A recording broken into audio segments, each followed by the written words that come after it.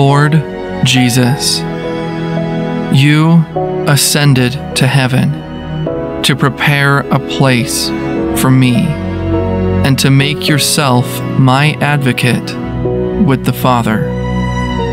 I thank you with all my heart. Take all my freedom, my memory, my understanding, and my will.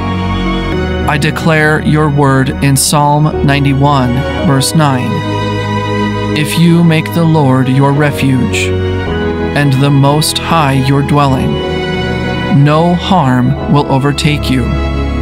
No disaster will come near your tent, for he will command his angels concerning you, to guard you in all your ways.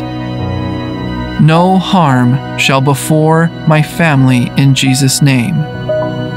Bless my hands to prosper, Lord. Open your heavenly windows and shower me with blessings. Curse the house of the wicked one, who have evil plans towards me. I receive heavenly blessings and favor in abundance from above. In Jesus' name I pray. Amen.